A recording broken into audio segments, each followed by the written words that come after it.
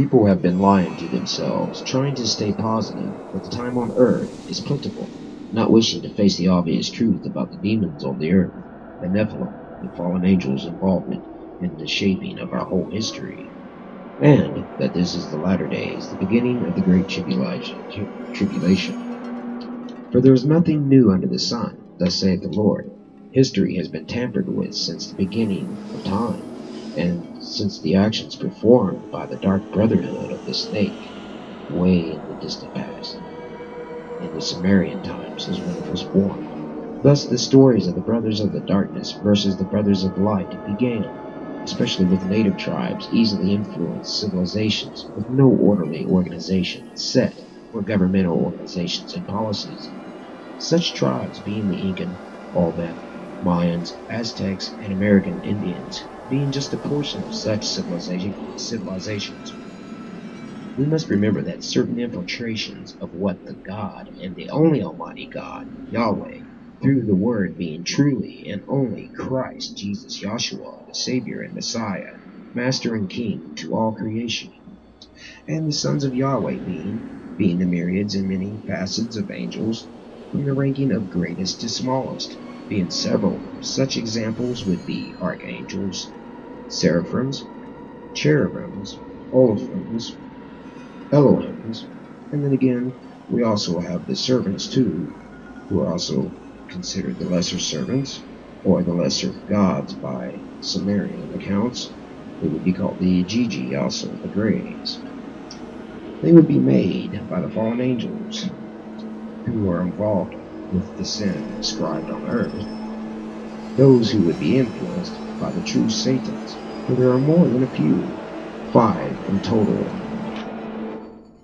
For let me assert to you, with 100% assurity through Christ and Yahweh, what I will display and explain to you not only proves that our history has been severely altered and explained to modern man falsely and wrongly for centuries and centuries, that it was done purposely to confuse and control the masses of the whole earth in order to infect the general populace with ancient Sumerian, Babylonian, Egyptian concepts under ancient precepts and foundations, foreign into myths.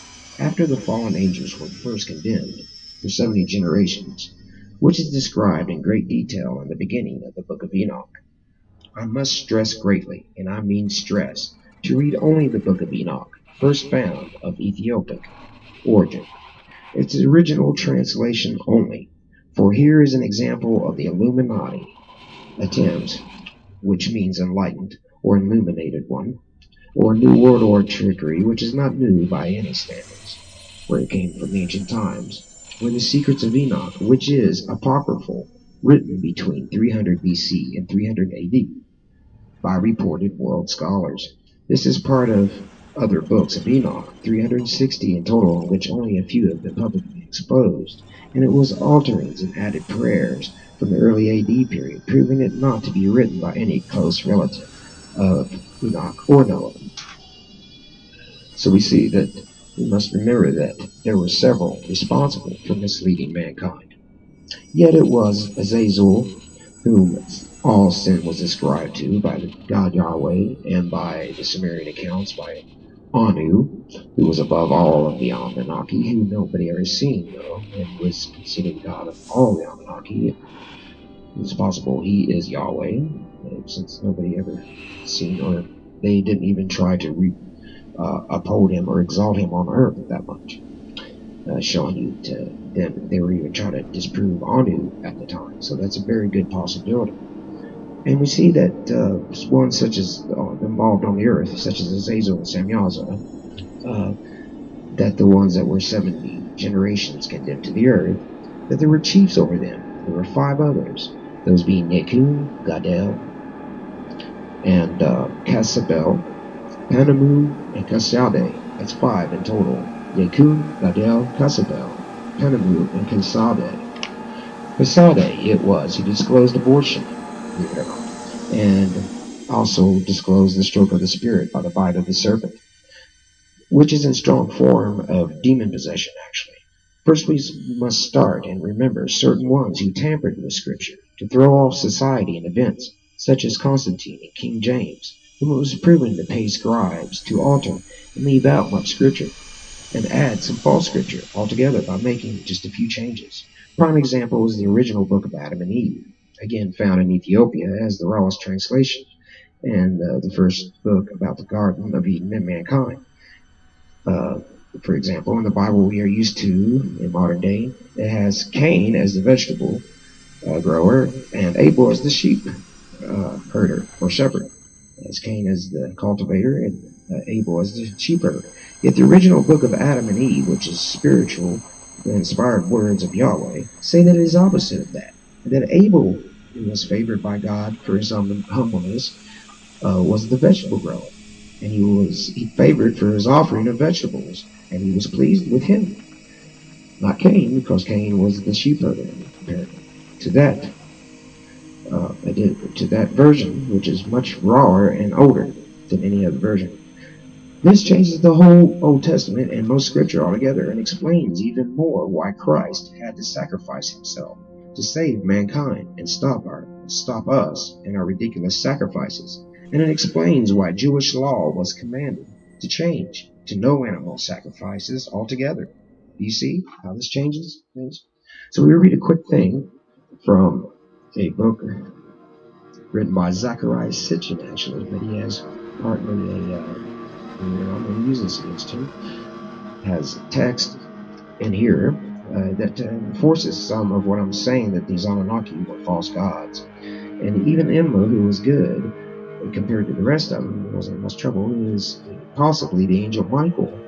And even though he ruled over Enki even, and was next down from Anu, we will show that he's not even God, okay? That he's not God at all. Enlil, whose command is far-reaching, whose word is lofty and holy, whose pronouncement is unchangeable, whose decrees destinies into the distant future. The gods of earth bow down willingly before him, the heavenly gods who are on earth. So therefore he's not God, because they're on earth, the ones that he's not here, just the ones on earth, not above. The heavenly gods who are on earth humble themselves before him. They stand by faithfully, according to instructions. Now I will read to you from the book of Enoch. We will start with this. In those days, the kings who possess the earth shall be punished by the angels of his wrath, wheresoever they shall be delivered up, that he may give rest for a short period, and that they may fall down and worship before the Lord of spirits, confessing their sins before him. And it talks later about all the dark secrets being their downfall, all the deep secrets that everybody's trying to find. We will go to the next part of where Enoch and Noah have a discussion about this time. Afterwards my great-grandfather Enoch seized me with his hand, raising me up and saying to me, Go, for I have asked the Lord of spirits respecting his perturbation on the earth, who replied, On account of their impiety have their innumerable charges been consummated before me. Respecting the moons have they inquired, and they have known that the earth will perish with those who dwell upon it, and that to these there will be no place of refuge forever. You can think of that and probably put that to the 4 moons being coming close this spring, actually. And there's something to that if you go check around. They have discovered secrets, and they are those who have been judged. But not by you, my son. The Lord of spirits knows that you are pure and good, free from the reproach of discovering secrets. Now I'm going to read to you about the chief angels that I was talking to you about. After this, the severe judgment, they shall be astonished and irritated, for it shall be exhibited to the inhabitants of the earth. And we get to the part of there being 5 Lucifers actually free to roam about, and being chiefs over angels of the earth, such as Azazel. Behold the names of those angels. This is verse 2, chapter 68. I just read verse 1. These are their names. The first of them is Samyaza, the second Artis Kappa, the third Armin, the fourth Kakabel, the fifth Terrell, the sixth Ramiel, the seventh Daniel, the eighth Kael, the ninth Barakel, the 10th Azazel, the 11th Simplaspiel, the 17th Yederel, the 18th Tumel, the 19th Terrell, the 20th Rumel, the 21st is Azazel. And then we go to the part that is probably most concerning.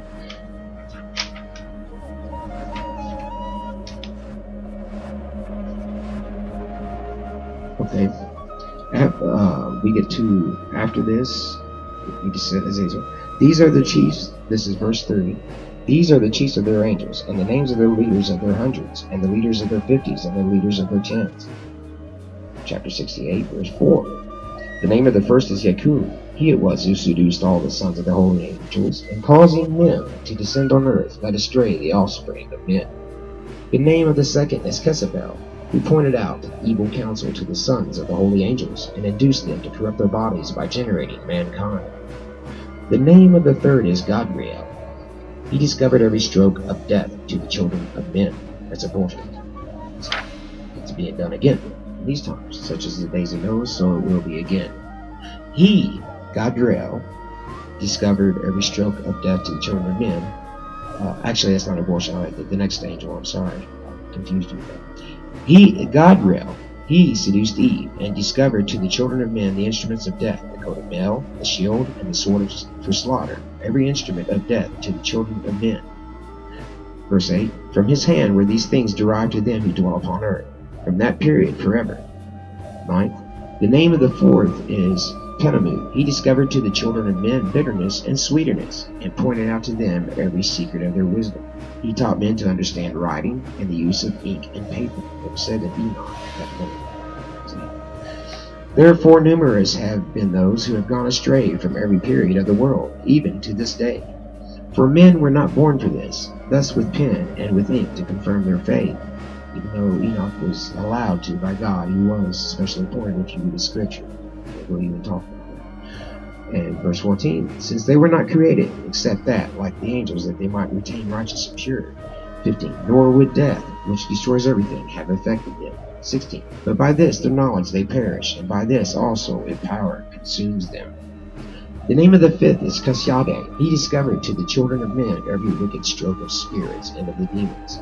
18. The stroke of the embryo and the womb to diminish it, the stroke of the spirit by the bite of the serpent, and the stroke which is given in the midday by the offspring of the serpent.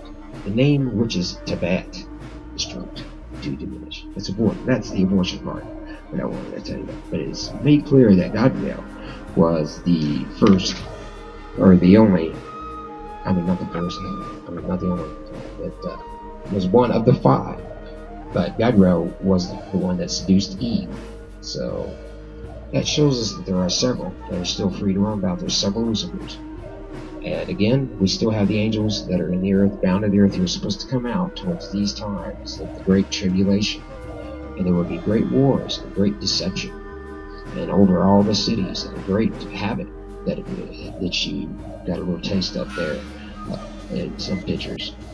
That's just not even a tip. Remember, people, Jesus Christ is the only way. He's the only word. That's how you find the truth. No paper on earth, because it will be corrupted. So turn to Him, to Yahshua, Jesus Christ, who is the beauty.